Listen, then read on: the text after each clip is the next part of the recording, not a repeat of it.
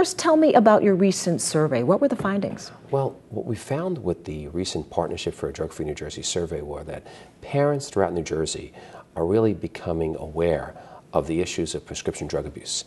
And they're also becoming aware of steps they can take in their homes to help protect their children. One thing we found was that over 70% of parents in New Jersey recognize the fact that the medicine cabinet, their own medicine cabinet, is really the access point for young people accessing prescription drugs and abusing them. So that's really a great finding, because several years ago, this issue was really not on the radar screen. And today we're finding that an overwhelming majority of parents are acknowledging this issue and taking steps within their own home to help protect their families. How widespread is this problem among adolescents, and what age group are we talking about? We're talking about anywhere between 12 and 20 some odd years old. And what we're finding, unfortunately, that this particular issue has reached epidemic levels. Every day throughout the United States, 40 young people die of prescription drug abuse. And every day, 5,000 young people experiment with prescription drug abuse for the first time. So we realize that this is something that we need to address head on, and I think in New Jersey we are taking tremendous steps to be able to address this issue. Is this a slippery slope, meaning it starts with prescription drugs, maybe it leads to other drugs? There's no question about that. What we have found from our partners in the treatment community and law enforcement is that the next step, unfortunately, is heroin abuse. So young people are going from prescription drug abuse, and those that are becoming addicted move on to heroin.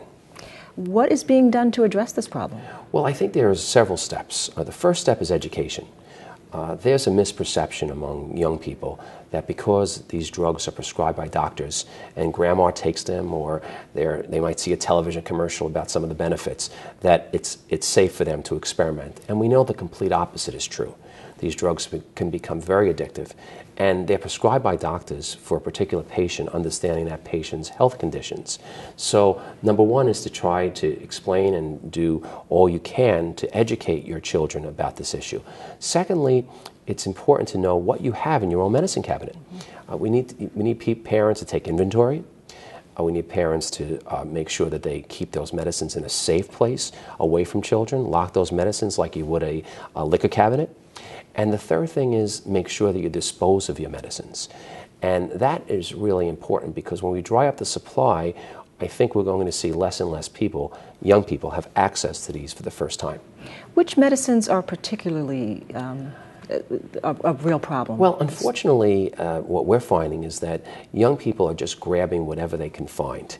And it really is not a specific medicine they might be looking to get access to, especially those that are experimenting for the first time.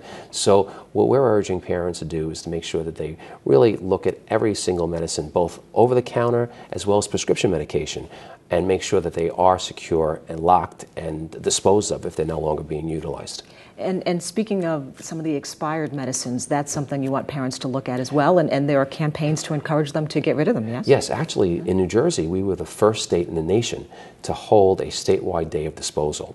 And it was held about 4 years ago, and it was so successful that it became a model for the White House Office of National Drug Control Policy. They highlighted what we did in New Jersey. We really had a cooperative effort between law enforcement, our treatment partners, and our prevention partners, and most importantly the media, which was so important in getting the message out. But that particular day in November of 2008, we had over 50,000 people come out from throughout the state of New Jersey and dispose of their medicine at a location near them, at a police department or a police-run collection site. Now, that's changing because people are demanding that they have more frequent opportunities to dispose of their medicine as they become educated.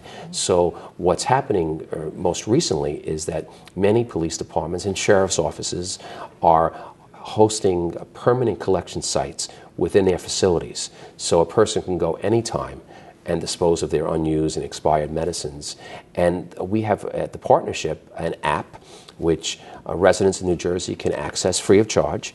It's called AMCC, American Medicine Chest Challenge, RX Drop. And it's a wonderful app because it gives you an opportunity to check where the local site is in your community or your county where you can dispose of your medicine at any time. Wonderful information. Thank you so much for joining us. Thank you very much.